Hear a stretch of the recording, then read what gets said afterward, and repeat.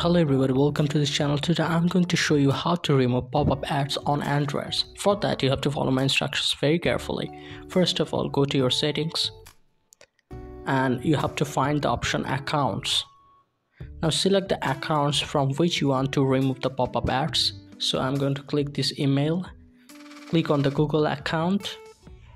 Now at the third option you can see data and privacy. Click on this option.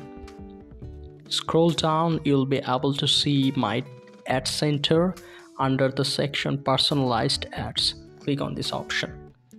Now you have to just turn it off. You can see that at the top portion there is a button personalized ads. Click on the on option. You have to make it turn off. Just click got it. You are done. You will not get any pop-up ads anymore. So that's how you can easily do it. So if this tutorial helped you, like this video and don't forget to subscribe to my channel to have amazing and useful content like this. See you in the next one.